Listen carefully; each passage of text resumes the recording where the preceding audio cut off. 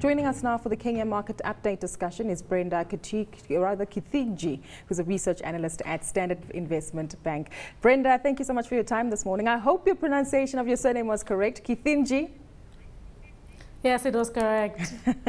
There we go, learning a lesson this morning. Let's starting off with the Kenyan shilling. I understand that it weakened rather significantly on Friday. And this is on the back of not only the dollar, US dollar strengthening quite significantly, but also because of increased purchases with regard to the energy sector.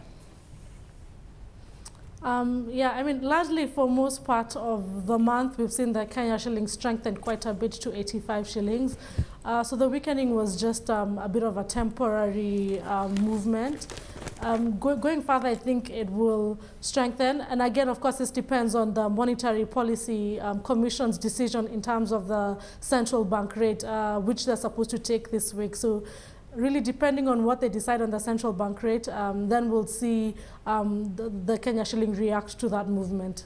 Let's touch on that meeting that's due to take place this week. What are your expectations with regard to what might come out of the central bank's meeting this week?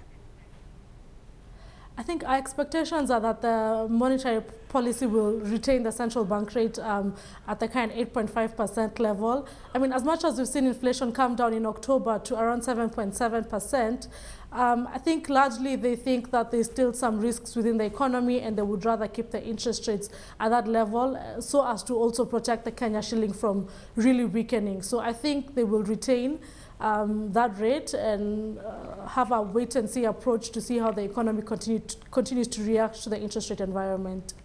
Brenda, let's look at the construction sector now within Kenya. I understand that that's recorded quite some activity with the likes of ARM, African Rainbow Minerals, also reaching new all-time highs there.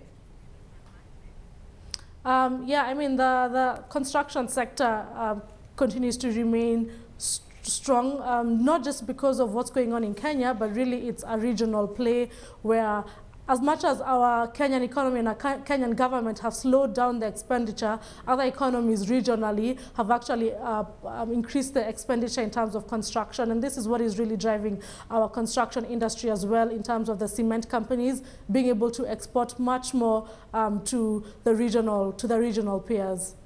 Let's look at the banking sector. That's also another solid performer, at least contributing at least 40% of trades that took place last week. Are you expecting this momentum to be maintained this week? Yeah, I think banking sector will continue to register high investor activity. They will see quite a bit of selling off and a bit of pressure, a bit of profit taking within the banking sector, especially as banking numbers come in. And we know that the banking sector has really struggled this year because of the interest rate environment. So earnings are not as buoyant as they were last year. And your expectations with regard to this week's market performance? We know that we're very quickly approaching the end of 2013. Could we see a lot more movements?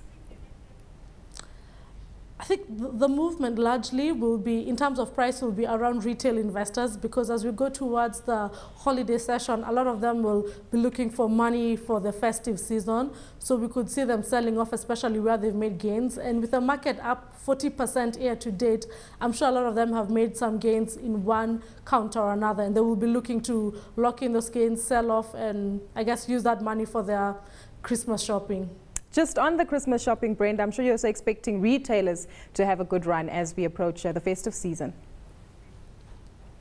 Yeah, I mean, yeah, retail. I mean, the retail sector is obviously going to benefit the most from the Christmas shopping season. But of course, the only downside or the damper to this is the increase in VAT, which has led to a lot of prices going up for a lot of the goods. So I guess people might shop a bit less because of that. But largely, we do expect a lot of activity around retail, especially during this time of the year.